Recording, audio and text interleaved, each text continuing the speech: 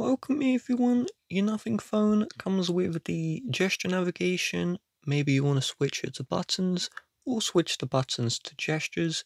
The first step is I want you to open up the settings, and inside of the settings I want you to scroll all the way down until we see System, and in System I want you to locate Gestures, and then you're going to see System Navigation, and we have Gesture or 3-button navigation.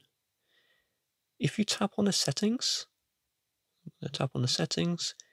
you can see you can move the position of the back button from the left side to the right hand side.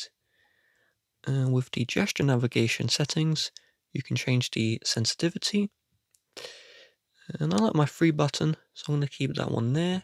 And with that being said, if you'd like to help support the channel, please do check the description. Bye bye.